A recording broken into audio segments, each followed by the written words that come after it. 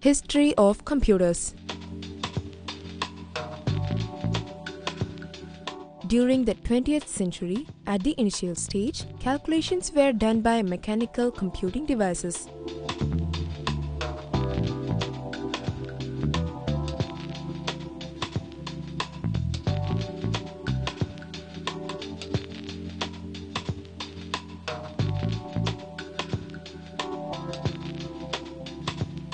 Abacus was the first mechanical computing device introduced by the Chinese.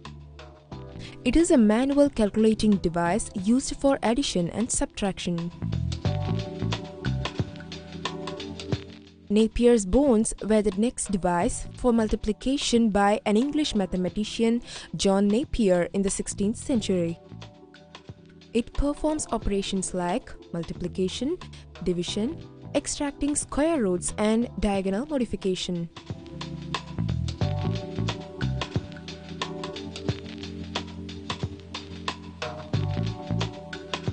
Slide rule was developed by an English mathematician, Edmund Gunter, in the 16th century. It could perform operations like addition, subtraction, multiplication, and division.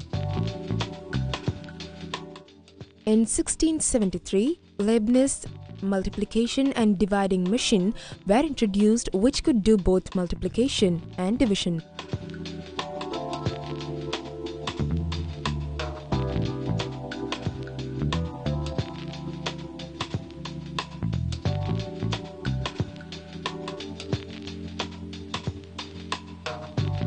Punch card system was developed in 1801 by Jacques. Then, Analytical Machine was developed by Charles Babbage that was intended to be completely automatic.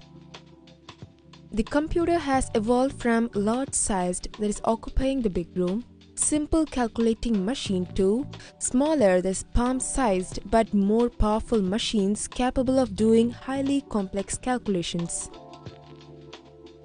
The evolution of computers to the current state is defined in terms of generation of computers. The generation is described as a stage of technological development or innovation. The technological development in the field of computers not only refers to the improvements made to the hardware technologies, but also the improvements made to the software technologies. There are typically 5 generations of computers based on the technology used.